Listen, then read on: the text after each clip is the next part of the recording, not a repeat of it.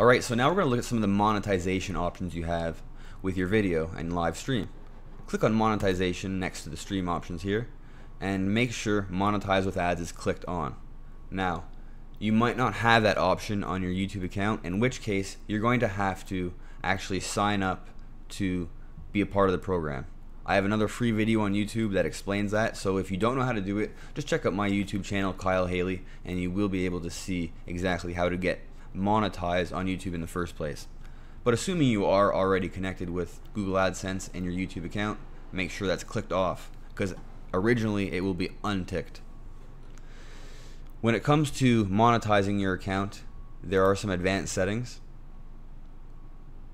So you can choose the different ad formats.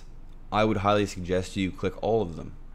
Listen, if someone doesn't like ads, if they're really against them, they're already going to have ad blockers installed.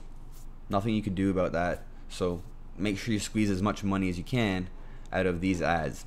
It's not like they're going to show all three to the same person. It's just one way to get more ad inventory into your YouTube channel and make more money over the long haul.